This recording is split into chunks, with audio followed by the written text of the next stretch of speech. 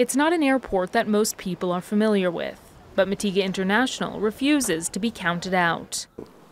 As a Libyan citizen, I'm looking forward to have my country is just like paradise. But the fact is not so easy.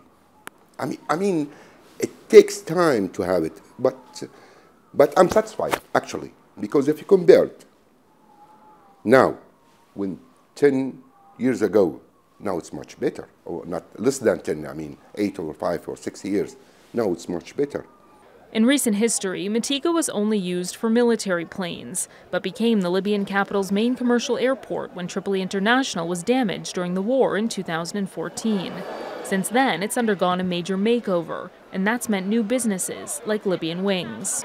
Libyan Wings credits Libyans' appetite for travel as one of the key reasons behind its profits. And officials hope that they can keep on improving the experience for both Libyans and international travelers, though that's certainly not a process that will happen overnight.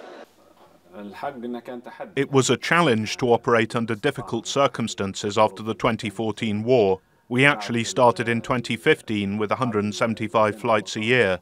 And in 2022, we reached 4,005 flights annually. Now, those 4,000 flights service 3 other countries, Turkey, Saudi Arabia, and Tunisia. And the company is setting its sights on the rest of the world. We face many difficulties, but those in charge of civil aviation are making great efforts that gives us and Libyan companies an opportunity to open new destinations. We always play to be better. And maybe one day we can compete with Turkish Airlines. Officials admit that maintaining security remains a challenge to the airport and in Libya at large, where militias and political divisions often spark outbreaks of violence. But with no resolution on the horizon, they say they've no choice but to forge ahead. Priyanka Navani, TRT World, Tripoli.